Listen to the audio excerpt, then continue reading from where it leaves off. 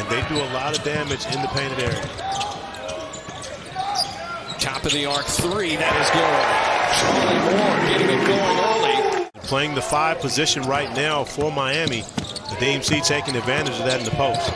Wong battling down low and scoring. So Isaiah Wong, one of the explosive players on this Miami lineup.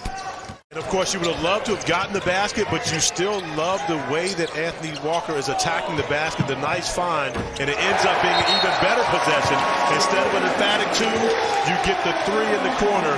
And Coach L not going to be satisfied with that level of defense from his team. 10-point lead here for the Hurricanes with just over 7 minutes left as Wong easily gets that one to go home.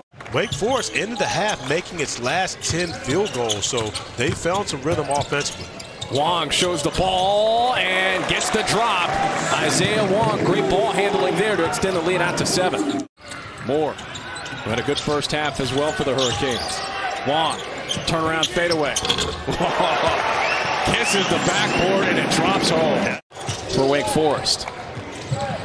They were led in scoring by Jake LaRavia, who had 12 in the first half. At 4. Meanwhile, for Miami, trying to find a way to get Cam McGusty going, and he does with a dunk. And great execution, but more importantly, great design. Out.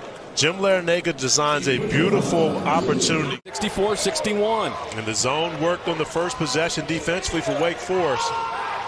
Backdoor lob for Wong. So explosive to the rim. Well, sometimes you go through the zone and sometimes you go over. Isaiah Wong going over top for the highlight finish. They are very difficult to beat. Wong with the floater and the drop by Walker. The pass beautifully done there by Isaiah Wong.